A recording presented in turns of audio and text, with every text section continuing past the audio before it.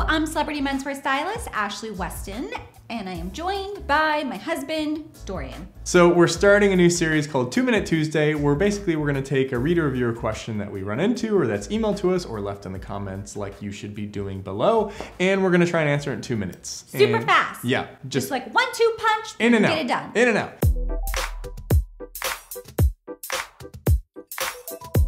All right, Ash, so today's topic comes from a reader and a viewer. He is an older gentleman and he wanted to know, I want to dress well, but I don't want to look like I'm trying too hard or trying to dress much younger. So what items should I avoid if I am an older gentleman? And he was in his 60s, but we get this question a lot, really starting around guys in their 50s. So we'll categorize older gentlemen as 50-ish and above, basically. Okay. In order for me to make sure that I got all of my points and answers across, I'm gonna cheat a little. I wrote them down because I wanna make sure I'm not like tripped up in my head. I want to make sure to give you guys great answers in this less than 2 minute time frame that I have. So as an older gentleman, obviously you want to exude that in your appearance and you want to make sure you don't look like a goofball.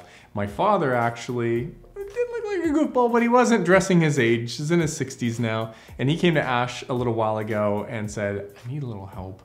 I think I'm not dressing how I should be. And we'll put up a couple of those pictures at the end of the video so you can see, but it was a really amazing transformation. Oh, yes, it was. But anyways, Ash, on to the topic at hand. I have the timer set for 2 minutes. I've got my answers. I will let you tell me when to start. Start. Okay. Okay. So basically you want to avoid anything that has a logo on them, unless it's like a sports jersey and you're wearing it during a football game, basketball game, whatever, or at a sporting arena. But anything with logos, avoid, avoid, avoid. They just scream super young and it looks really out of place. So that means sometimes you're gonna have to avoid certain brands that have their logos, you know, on the item because it's not going to look good. Excessive cologne or jewelry. I don't know what it is, but older gentlemen, I think maybe sometimes they can't smell very well or something. It's definitely that. You know, like, because sometimes, you know, the older you get, your senses start to wear out a little. But remember, just a tiny little dab, okay? When in doubt, a tiny little dab or go without cologne. And then as far as jewelry, just have like a one ring, a watch, and that's it. That's really it. Maybe if you want like one bracelet, but keep it minimal. Another thing, no distressed anything. Nothing. That's never gonna work for you ever, ever, ever. So if it's distressed, toss it out, but you want things to look clean and streamlined. Also, no, oh gosh, it kills me when guys wear 30 seconds. Oh my God, when older men, seconds. They wear those old like white or gray New Balance shoes. No, stick with a stylish sneaker that's classic. Let's see, anything loose or baggy? No. Anything that fits too tight? Absolutely not. Fit is key. Clothes should hug your body, not strangle you in it. And then sandals of all kinds, unless you're at a swimming or beach, you know, environment. I'll stop. So keep going. Finish your last point.